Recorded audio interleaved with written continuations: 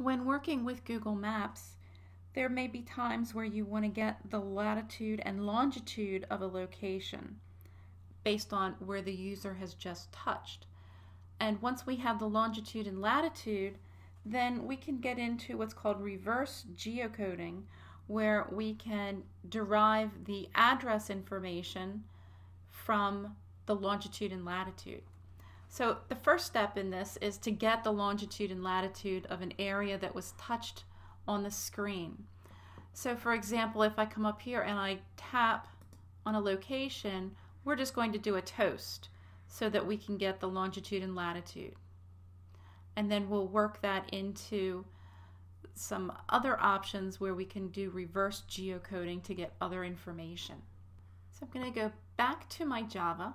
And if you have an overlay to the map, which we already have because we have our push pin on our overlay, we can override the onTouchEvent method within the map overlay class. So within our map overlay class, we can override the onTouchEvent and then convert information from what was tapped on the screen into what's longitude and latitude for the map. So to start out with, I've added some more import statements in the top. So I have motion event, and we're also importing the toast widget so that we're going to use the toast to display the longitude and latitude information. And I've already added the onTouchEvent, and we're just going to take a look at what's making our example work. So again, this is inside the map overlay class that's extending the overlay. So the onTouchEvent, this is going to be fired every time the user touches the map. And it has two parameters, motion event and map view. So we have motion event, which we're calling event, and map view that we're just calling map view. So by using the motion event parameter here, we can determine whether the user has lifted their finger from the screen and then use a getAction method. And in our case, the getAction method is going to fire off when the user lifts their finger, and when that happens, then we're going to go in reverse order now.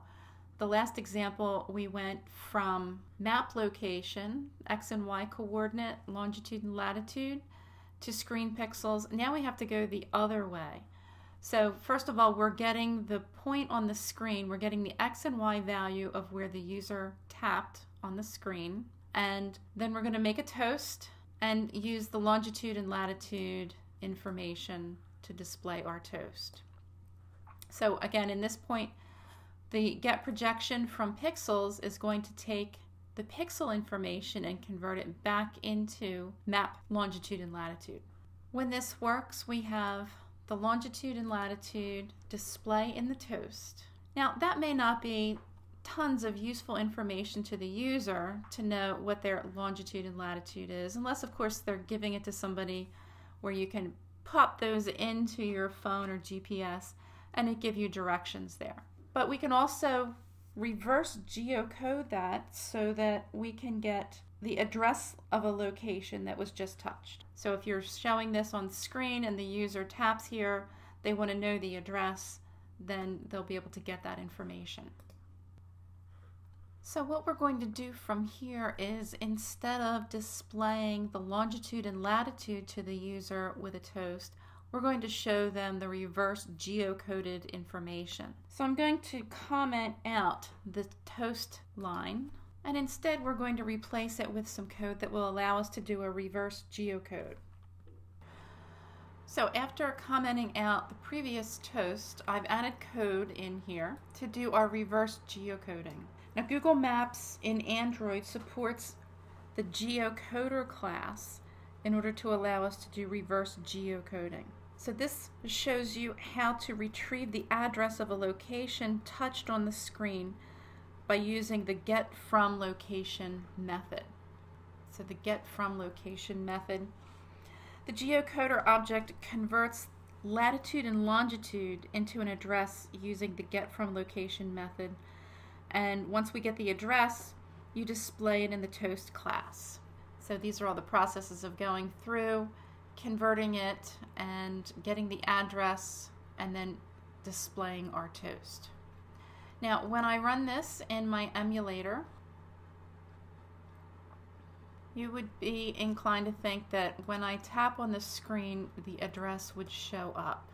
And even though I'm zoomed in pretty close here, if I zoom out and I go to some other areas where there would be, addresses on other buildings, nothing is happening. But if I plug in a device and I test this on the device, it works fine. It's a bug in the emulator.